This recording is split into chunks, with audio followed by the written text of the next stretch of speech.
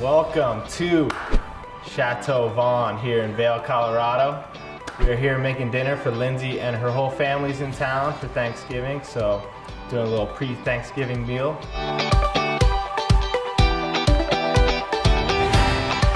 We're gonna make some pesto pasta.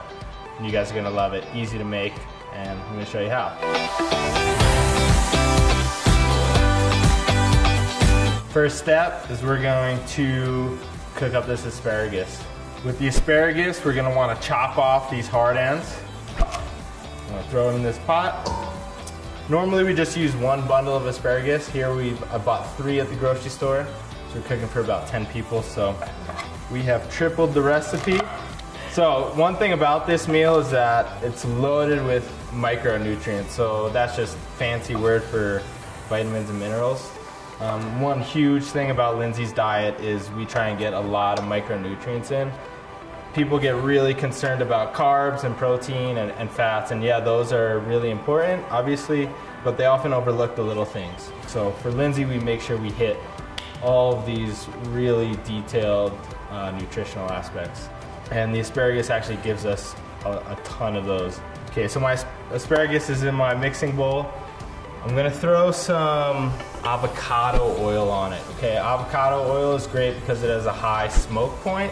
So what that means is it's not gonna smoke in the oven or on the pan.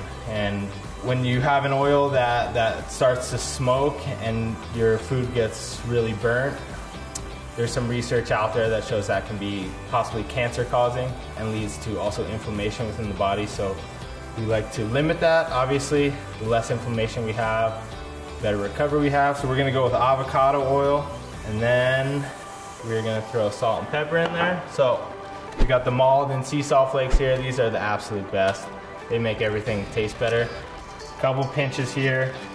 Obviously we're using 3 bundles, so I'm gonna go about 3 pinches. Don't wanna make it too salty. We got black pepper. Again, just already ground up. We're gonna throw that in. Okay, and then we're gonna mix it up. So, best tools you got, 2 clean hands right here. So I just wanna get the oil, salt, pepper evenly spread over the asparagus. Okay, and then I'm gonna throw it on my baking pans here, and I'm gonna lay the asparagus out nice and even.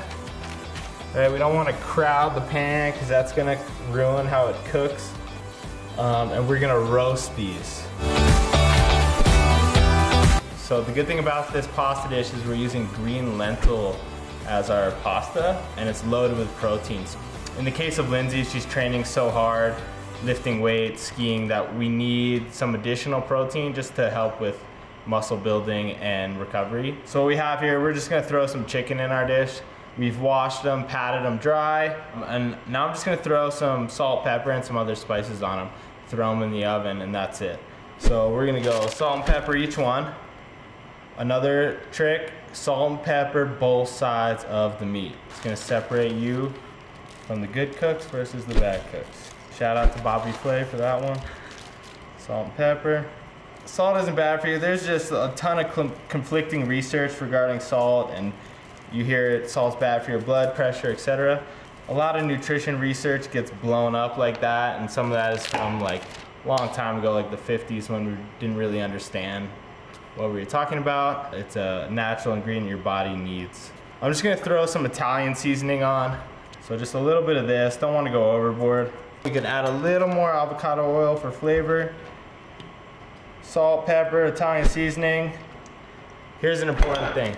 Everyone I cook for always asks me, how do you make the chicken? Because every time I make it, it gets dry. It's all about temperature and time, right? Simple math equation. So here it is right here. Bake for 300 degrees at 32 minutes. That's it. Works every single time, perfect. So now I'm gonna cook my pasta. So we have our big pot of water boiling. It's hard to find a pasta that really tastes like pasta and that looks like pasta without the main ingredient being wheat. And here we have green lentil pasta. This one's awesome, penne. Stays together nice, looks like the real thing, tastes like the real thing, and you don't need that much pasta to get a lot of protein out of it. So if you're a vegetarian, this is an awesome go-to meal. Plant-based protein. Super simple, just gonna dump it in. Cook the pasta for 9 minutes. stirring as often as I can. So we took our asparagus out of the oven. It's not burnt, but it's nice and crispy, roasted, just how we like it. Our pasta's going here. I'm gonna continue to stir that. And I'm just gonna add a little extra flavor to our dish. So here we have shallots and garlic. If you read Anthony Bourdain's book, he talks about one ingredient that he puts in everything is shallots. And any restaurant you go to, they put in shallots. So I put in shallots. Avocado oil, we always cook in that because we're pretty high heat.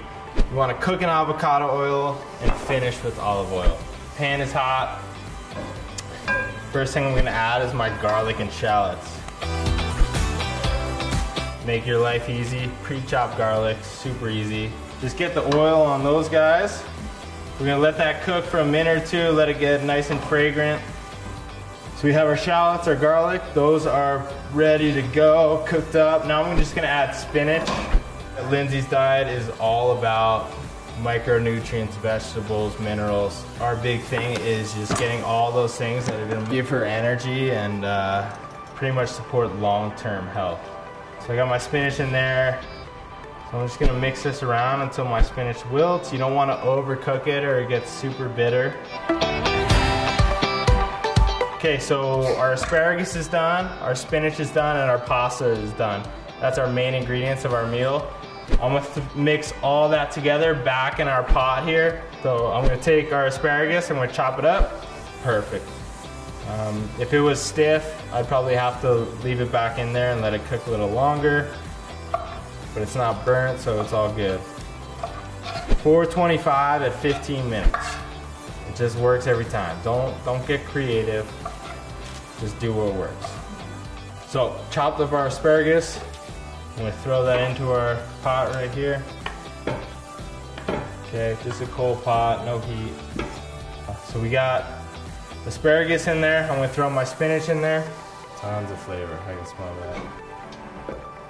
I'm gonna throw the pasta in there. Mix it up a bit. Okay, so I'm gonna throw my Parmesan cheese in, my pesto, and my pine nuts.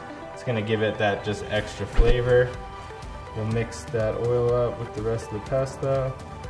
Okay, and because we have so much, we're just gonna throw it all in there. That's gonna give it a ton of flavor. So that's our pesto. We're gonna throw the pine nuts in there. Just that little extra flavor, that crunch. And last but not least, we're gonna go our fresh grated Parmesan cheese. Lindsey told me she likes the big chunks, so I do the big chunks. Because last time I caught her grating the Parmesan cheese with the vegetable peeler because she wants them extra big, so. Okay, so we're gonna mix all that up. So this meal is a go-to vegetarian meal just because it adds so much protein, which is hard to get on a vegetarian diet, as we know. We're gonna add chicken to it just because we need that little extra. Okay, so we got our pasta here with the asparagus, the spinach, the shallots, the garlic, pesto, Parmesan cheese. Now we're gonna add our last ingredient is sun-dried tomatoes. Okay, so those are chopped up. Throw them in.